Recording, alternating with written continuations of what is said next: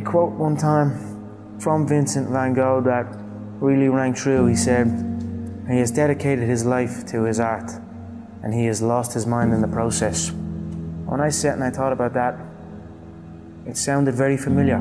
I have given every single thing, every ounce of my life to this craft, to perfecting my craft, and I continue to do so.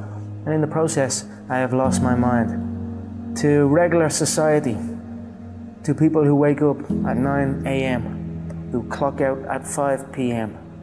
They would look at me and say, "I've lost my mind," but me, I have found it almost. My name is Conor McGregor. I'm a professional MMA fighter. My dream is to be world lightweight champion in the UFC, have more money than I know what to do with, and have a great life for my kids, my grandkids, everyone in my family, everyone that's come up with me. That's my dream. My dream is to be #1.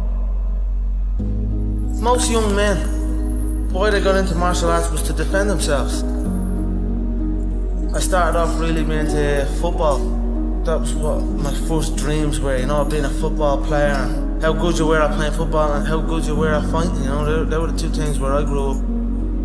And then maybe as I start going outside my little estate and all, conflicts start happening, and I had to kind of think to myself, right, I need to be able to defend myself now as well. Not even to get back at anyone around, just to kind of be like, alright, this guy knows what he's at, just leave him alone. No, that's it, I don't know why I'm doing it other than that really. Now I'm obsessed. I was working in the plumbing business at the time, yeah, but it would have been around that time that John, I left the plumbing business. How bad was that? The plumbing? Yeah. Horrendous. It was just a horrible, horrible time, and I was like, you know what, I don't want to do this, and then I just left, and then I just stopped going, didn't get out of bed. Then my dad would come in and try and bait me out of bed, and we'd have fights, and literally, for a good while I never spoke. I didn't really speak to my dad. We just kind of stayed away from each other. Anytime I come across my dad, anytime we did speak was to fight. Why did it get to that point, to where he was that mad? Because I was doing absolutely nothing. I was out getting into trouble. Yeah, it basically felt like I was doing fuck all. I was a waster. You know, I was a waster. Called that a lot. You know what I mean? The real stress and the real fights come from the mortgage, come from this stress of home. A lot of people are getting evicted from their homes around here. So that's something that I grew up with. That was a big stress in my family. It caused a lot of stress, so I just wanted to give it back and help out and just do that. And my mother and father are still young. Now they have their feet up, they can relax, they are in a new place, so it's good. That's something I always dreamed of. I always visualized what giving would feel like, given to people who have given to me, what that would feel like. I always dreamed of just showing up one day and be like, here. I always visualized good things. I always visualized victory, success, abundance. I visualized it all, and it's all happening. If you have a clear picture in your head of something is going to happen, a clear belief in that it will happen no matter what, then nothing can stop it. You know what I mean? It is destined to happen, and that's what happens. You know what I mean? It's perfect. I'm fighting myself. You know what I mean? Because you are fighting yourself. There is no opponent. You know what I mean? It's you versus you, and I'd say I'm fighting myself in there, and I'm gonna beat myself. Not even martial arts. Life, you know what I mean? It's always you versus you. If you're competing against other people, you know what I mean? Competing against others, and you're going to become bitter. Eventually you'll become bitter. But if you compete against yourself, you'll become better. There are no restrictions. There are no limits. There's no one trying to get something from me, or trying to make me do this, or make me do that, or send me here, or send me there, or stop me from going full. I'm free. I go in and do as I please. This is my time now. So it's a beautiful experience, and it's almost an out-of-body experience, and it becomes very, very addictive. So that's what you're seeing here. I'm addicted to that feeling, and I will do anything to get in there and get that feeling again. I truly believe we are all equal as human beings. If we are obsessed with something and we truly pursue our passion with everything we have, regardless of anything else, if you are obsessed, work hard, put in the time, you will succeed, and that is a philosophy that I carry, my coaches carry, and to see LeBron James, who's like a mega superstar over here and a phenomenal athlete, share that belief is inspiring right back to me. It shows that we are thinking correct. You know, this is hard work. This is an obsession. Nothing can beat hard work. If you're doing something and you're not interested or you have no passion for it, you should truly follow your passion. I'm not doing this for this. I'm not doing this for fake acting and pretending I can, you know what I mean? Trying to give emotion to some guy that wants emotion from me for a shot. I can't do that. I don't do this for that. But I understand that it's a double-edged sword and you must do that. I do it for the competition, to step foot inside that octagon, to have that feeling of freedom. So that is why I say I don't feel pressure in there. I do not. I feel free in there.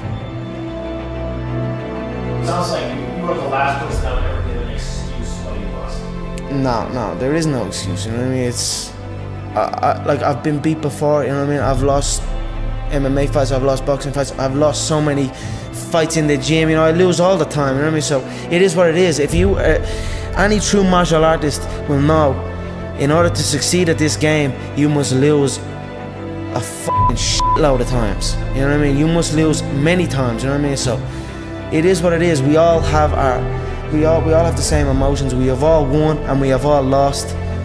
It's a sport. It is what it is, you know. Just get on with it. Look to learn from it, you know. The day you stop trying to learn is the day you start losing, you know what I mean? So I'm always going to learn regardless of the result, you know what I mean? Win or lose, I will take something from it all.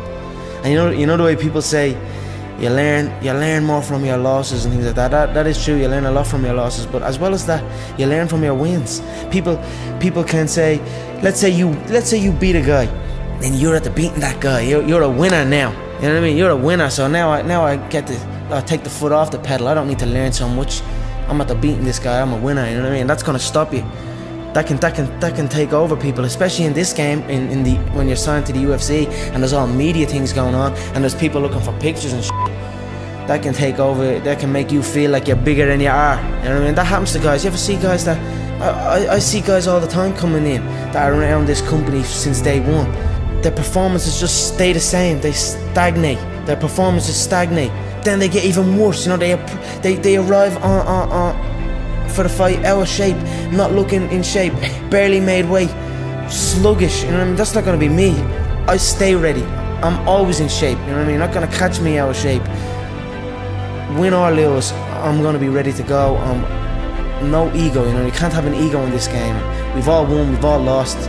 It is what it is. Just keep going, keep doing your thing, keep working hard. I'm a cocky motherfucker, but if you come in and you get me, I'll stand before you and I'll stand before everyone and say, you got me. I'll get you next time. And that's it. Every human being, everyone in here at some stage, we face loss. We've all lost something. You know, we all know how a loser on the night feels because we have all lost at one point or other in our lives. You need to stop putting your hand out. Everyone wants handouts. Everyone wants things for free. Or everyone, you know what I'm saying? You've got to put in the work. You've got to grind. You've got to go through the struggle, and you've got to get it. If you deserve it, go get it. You know, don't complain, don't cry. Get the fucking work and go get it. I've been listening to laughter all my career. I've been listening to them laugh my whole career. They've been laughing. What? An Irishman win a Cage Warriors world title? Hell no. You serious? An Irishman? An Irishman win a fight in the UFC? Hell no. Laughs all around. Okay, you gotta win. Now he wants to win a world title? Hell no, he's all talk, he's all hype, he's a joke. Laughter all around at the Joker. Then the Joker goes and wins the world title. Now he wants to win a second world title. More laughter. Listen, the sound of laughter and the sound of doubt motivates me. So I'm enjoying that. I seek that. I don't feel no doubt. I don't feel that going and fighting any of these other UFC bums right now. They need to rise up. Right now they're down there. I've got this situation where people are truly doubting me, like they doubted me at the very, very beginning. And that's motivating for me. That's what's going to drive me to the gym when I need to go to the gym and to put in that work to get that win. Stripping that all back to the start of your career, a man with a dream, you know, training in the gym day in, day out. If somebody said to you, you'll have or you'll be as successful as you are now, what would you had said back then? I believe you. That's what I would have said. Because I did believe. Yeah, I believed in it. I had very few people who told me that. I had a small group of people that would tell me something like that. Other than that, it was just me telling myself. Yep. So if someone came up to me and told me that all the way back then, I'd say you're right. I was a waster. Got that, called that a lot, you know what I mean? But like, and then when I start getting that focus and realize, no, I'm gonna make this happen. And then now that has happened, I'm making it happen. It's depressing times for a lot of people in Ireland. There's a lot of bad stuff going on in the country. A lot of people are struggling. Everybody's struggling. But now, since them seeing me chase this dream, it's giving them an energy, and I see a new lease of life in them. And that alone spurs me on even more. So it's all just a perfect storm that's happening for me. And that is why I have this tunnel vision, and that is why I'm willing to kill every single man in my path to get that belt, you know what I mean? To secure the future, from my family's future, you know what I mean? That's what I'm doing it for. Well, I'm doing it because for the love of movement, and I'm also doing it to secure because I recognise that it will secure my family's future. So why not take full advantage? Something that I love can actually secure my family's future and make us live a good life for the rest of our days, you know what I mean? And it's not work. I don't work, I live. You know what I mean? I don't have a job, I just have a life.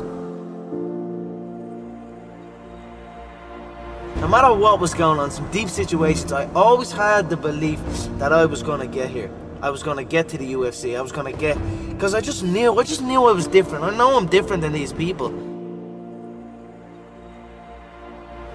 I'm enjoying the fruits of my hard work. Nobody works harder than me inside the octagon, outside the octagon. I am a workhorse, so I'm going to enjoy the benefits of this life. I am going to get myself a big mansion in Las Vegas. I'm going to get the soft top cars. I'm going to bring my whole team out. I'm going to spoil them and give them this life. We're eating good, we're living good. It's human nature. Some people will sit and take positivity from that. They will look at that and take inspiration and inspire. It will inspire them to go and push for that. Others will shell up and critique it and be negative towards it. But one thing is for sure, those people will stay where they are. The people who take inspiration from it will rise up and also one day experience that life. So this is human nature. Some go one way, some go the other way. But I am enjoying my money, my hard-earned money that I have dedicated my life to.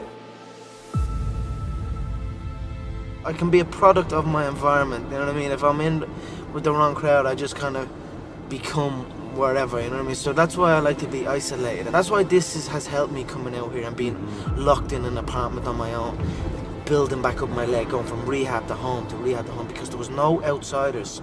It was isolation, it was visualization, it was motivation, and it was dedication. There was nothing else going on in my life, you know what I mean? To get to the pinnacle, it needs to be like that. It needs to be no outsiders. It needs to be, you need to have your team and your focus, and that's it. I don't need friends that aren't involved in this game, or that aren't on the same path, you know what I mean? Because it's just it doesn't make sense. I know nobody can tell me that I move the same as any of these guys, because I don't move the same. I move differently, I move unique, and I know I move unique. Not only that, I speak unique, I act unique. I'm just different than these people, you know what I mean? So I dress unique. I dress unique, whatever. I just feel different to these, on another level, on another playing field than any of them before me. That's why I know I have no doubt in my mind that I'm the greatest, that I will be the greatest of all time. In my head already, I am better than everybody, and I know, you know, there's a lot of hate come from people, you know, but I know, and I will prove. You give me time, and I will prove it to everybody. When you're chasing your dream, and when you're working hard, chasing something you love and completely dedicated, it just happens. You can't really notice it, you know, even still to this day. I'm in an amazing position in my life, but I'm still working like I'm not. I'm still working like I'm not in this position. Absolutely. I'm still working like none of this is even, it's just something I love to do, and I just keep pushing and keep working hard. I can't pinpoint an exact moment for you, but if anything, I always felt like it was happening way back then. And now it is happening, but now I almost feel like it's not happening. You know what I mean? And I want to push to something else. Absolutely. I'm always striving to push forward. No, I don't like thinking too far ahead. People set like goals long distance goals and that's too much for me. I already feel like I'm living it. And then I just carry on doing that, you know, carry on day by day, already living the final goal, the goal of being the world champion. I already carry myself like I'm a world champion. I already speak like I'm a world champion. And that's it, I just carry on day by day. So I'll take it as it comes. You know, hard work pays. I put in a hell of a lot of work all throughout this build-up in the fight. I pumped out more content than anybody, more content than Fox, more content than ESPN, more content than BT Sport, more content than everybody on the Mac Live on my own channels. You know what I mean? I'm a fucking workhorse from all angles, not just in the gym. But I'm building this media empire now myself, and we pumped out the content. I'm very proud of how it went. We consistently, daily movies I was releasing, you know, from like a month ago, every single day. You know what I mean? Nobody's doing that. So I'm very proud of it, and I'm very, like, the work pays, hard work pays, and I put in the fucking work, and that's why I'm sitting at the top. I put it all on the line. I show up, I perform, and I get the results from that. So what do you think they'll say about you in 50 years? You know, I'm not quite sure what they'll say about me. They'll probably just say I'm a young kid who showed up when he said he was going to show up. And that's it. I cannot control what people say about me now or in the future. But I certainly know what I am doing, and the stuff that I have done and achieved will live on long after I am gone.